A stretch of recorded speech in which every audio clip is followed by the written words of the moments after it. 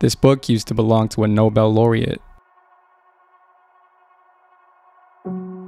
He signed it on the cover and dated it, 1944.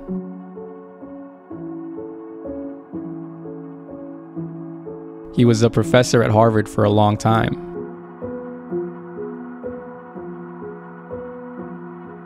After he passed away, they cleared out his office and they gave away his books. That's how I found this one. He was still a student at Harvard when he had this book.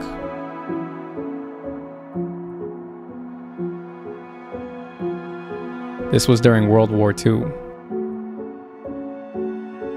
The United States was building the atomic bomb, and the government was recruiting young physicists.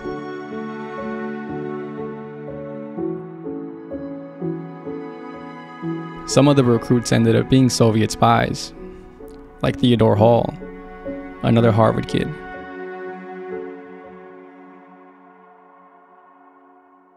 But the student who owned this book wanted to help.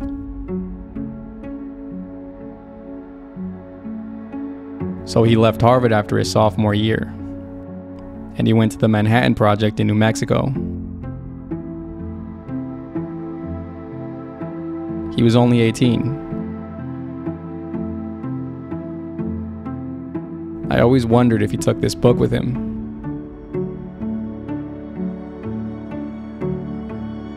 A lot of the physicists that he met there went on to have great careers.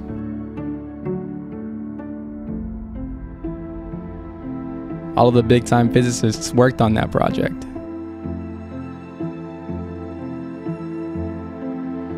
Guys like Richard Feynman and Niels Bohr.